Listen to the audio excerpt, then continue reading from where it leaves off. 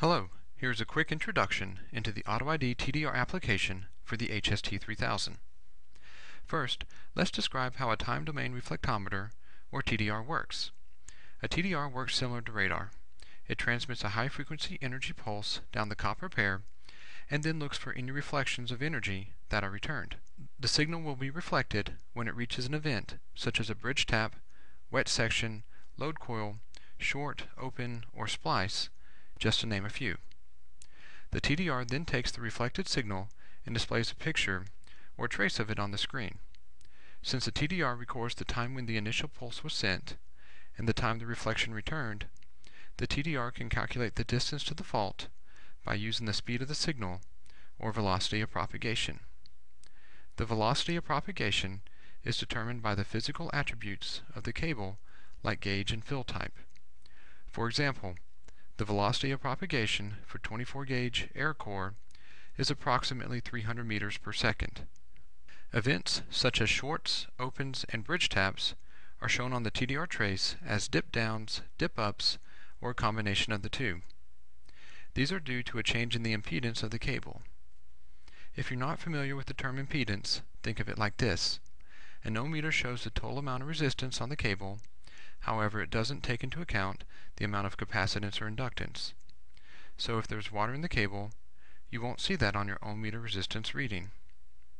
A cable's impedance includes resistance, capacitance, and inductance. So you can see the effects of cable damage, water ingress in the cable sheath, changes in cable gauge, etc. Generally, you'll see either downward dips, which indicate a decrease in impedance caused by a bridge tap, or a low resistance short across tip and ring, or you'll see upward dips, which indicate an increase in impedance caused by an open, load coil, etc. A TDR is an excellent tool for detecting faults across tip and ring. However, while a TDR is very good at identifying certain types of faults, it's not so good at others.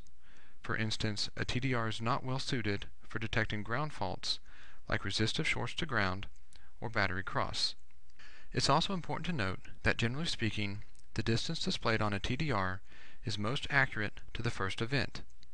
Subsequent events can be detected, but the distance displayed could be less precise.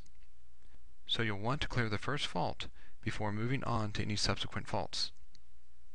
The TDR in the HST3000 basically operates in two different modes, AutoID or manual. The AutoID mode is kind of like an autopilot mode. In this mode, many of the key setup parameters are predetermined and the results are automatically identified and displayed. The manual mode is highly configurable and allows for a wide range of test environments and applications. Over the next few minutes, we're going to discuss the AutoID TDR mode. The screen you currently see is the main copper measurements menu. From here, you can launch the TDR application by either pressing the down arrow to highlight TDR and then press OK, or by pressing the number on the keypad, in this case number 4, which corresponds to TDR. Once the TDR application launches, press the second soft key Actions and ensure that AutoID has a checkmark next to it. If not, highlight AutoID and press OK, or select the number corresponding to it.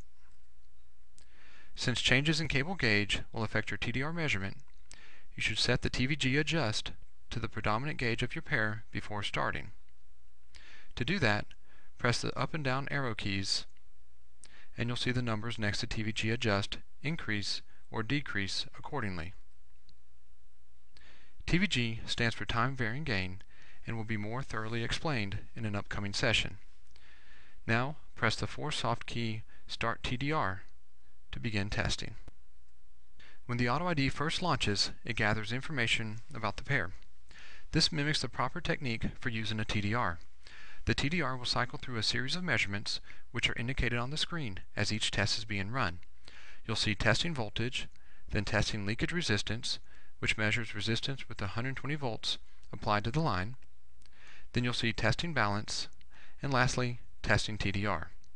After the test is completed, the results will be displayed in a graphical format. If a fault is detected, the TDR will show the distance and identification of that event on the screen.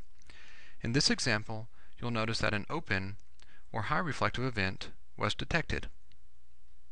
Now, let's go over what you see on the trace. We'll start at the top left-hand corner of the screen and move clockwise. In the rectangular box at the top left, you see 0 feet. In the rectangular box at the top right, you see 1,286 feet. These two numbers represent your viewing window. In the bottom right, you see that short range was auto-selected. In the bottom middle, you see the TVG, or time varying gain, was set for 26 gauge.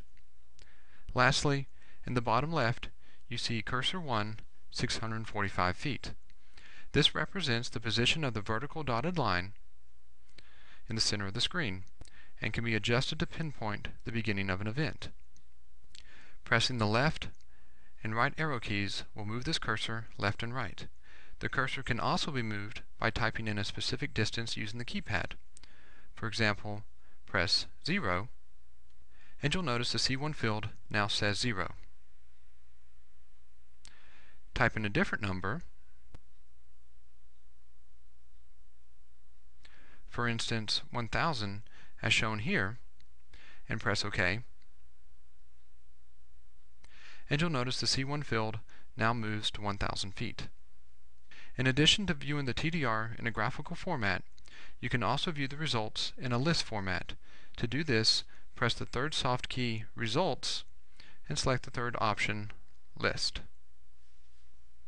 At the top of this screen, you see the faults detected and the distance to them. In this case, the list view shows an open at 1,014 feet. The screen also shows voltage snapshots for AC and DC voltage measurements, a leakage resistance snapshot, and a longitudinal balance measurement at the bottom of the screen. If you want to toggle back to the graphical format, simply press the third soft key, Results, and select the third option, Graph. Now that we're familiar with the AutoID, let's use it to check for a common impairment, such as a bridge tap. Verify the TVG adjust setting is correct, and press the fourth soft key, Start TDR, to begin testing. Once again, the AutoID performs a series of tests: voltage, leakage resistance, longitudinal balance, and TDR. This series is critical because while a TDR is an excellent tool for detecting faults across tip and ring, it's not well suited for detecting ground faults such as resistive shorts to ground or battery cross. In this example, the AutoID detects a bridge tap and two reflective events. One of the reflective events is the end of the bridge tap, and the other reflective event is the open at the end of the pair. Let's compare the TDR graph with the snapshot results. To do this, press the third soft key, Results, and select the third option, List. This particular example is interesting because in addition to the bridge tap and reflective event shown at the top of the screen, the resistance snapshot shows a short across tip and ground. As we said earlier, a TDR is strong at showing resistive faults across tip and ring, but not so good at showing resistive faults from tip or ring to ground. So it speaks to the TDR strength, perceived weakness, and true weakness all on one screen. As you've seen, the AutoID TDR mode can be an excellent tool to help you troubleshoot your copper pairs for service. To exit and return to the main copper measurements menu, press Cancel.